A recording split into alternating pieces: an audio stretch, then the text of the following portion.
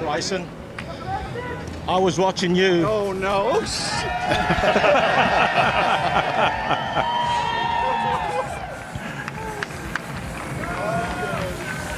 I'm a little wet now. Me too. See, that's how you spray it, by the way. He's done it before.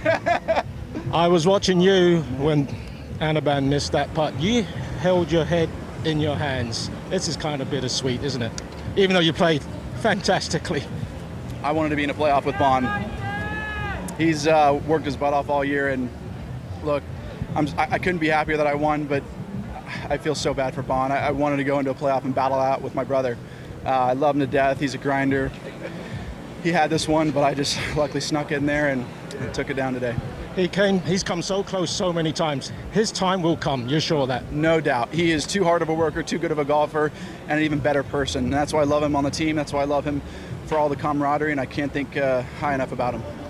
I wasn't out there with you, but someone just told me the putt on 12. Was that the key moment? Oh yeah, I flipped everything. I couldn't believe it. I mean, I kind of chunked the 9-iron a little bit and drove the green on 11, chunked the 9-iron, had like an 80-footer, and I hit it. I'm just trying to lag it up there. That thing's going like 7 feet by, but it strikes the flag, and I took some paint off that flag, but it went in. I dropped to the ground. I was like, I can't believe I just made that, and then I just went on a roll from there. Are you playing the best golf of your life? Better than ever?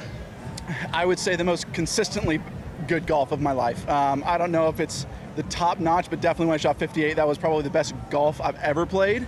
Winning the US Open obviously is the ultimate thing. I played the best golf there too, but I could definitely tell you right now this little stretch has been pretty sweet for me. Double celebrations, you got the team win too. You guys are really close friends, aren't you? Yes, we love them. I love them. I love them to death, and I can't think high enough about each and every individual, how outstanding they are just from a complimentary part of view. You know, you look at them each as individuals, but as a team together, we're a pretty dominant force, I can tell you that. Congratulations, you're a two-time winner now. Thank you. Let's go, baby! Woo!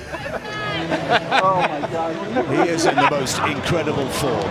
He's also in third place in the season-long standings. I might drink it instead. There you go. Come on, drink it. And has another opportunity. If he takes out victory in Jeddah, he could yet be the LIV Golf League champion for 2023.